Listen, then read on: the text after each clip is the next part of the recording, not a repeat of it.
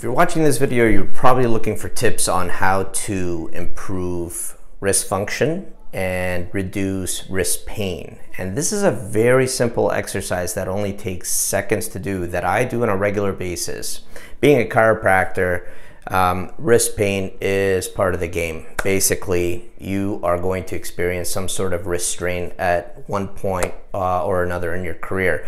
So this is one simple exercise that I do on the regular to help improve my wrist function and also to reduce this sprains and strains that occur from daily activity, especially if you are prone to repetitive strain injuries because of repetitive movements of the wrist.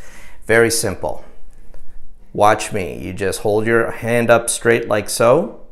You're going to bend at the fingers and down. Again.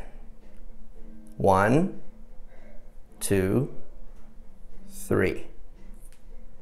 1, 2, 3. You'll be amazed how this simple exercise helps wrist pain sufferers immensely. 1, 2, and 3.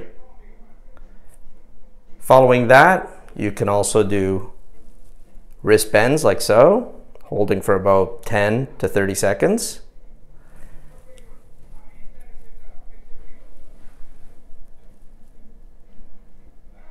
These will help stretch out the flexors and extensors.